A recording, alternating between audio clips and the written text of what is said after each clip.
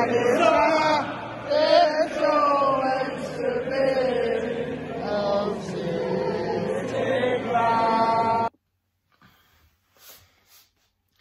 guys, first on this Talk Fuzz TV, back again with the All Blacks Championship show.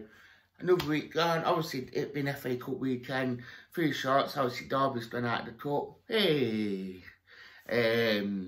Obviously Blackburn went out of the cup, which was a surprise, losing to Donny Rovers. Obviously we are back to the Championship this weekend, which we'll focus. Obviously we have got Saturday, Wednesday, Saturday games coming up, so it will revert back to 3 games a week, but it was a nice break thinking about the league. Obviously first focusing on the FA Cup, nice to get through to the next round of the cup. It's very rare that Forest do actually have a double cup won in the FA Cup, so it's nice for them to actually get through. Can't get through it easy game to say the least, so it does feel like that.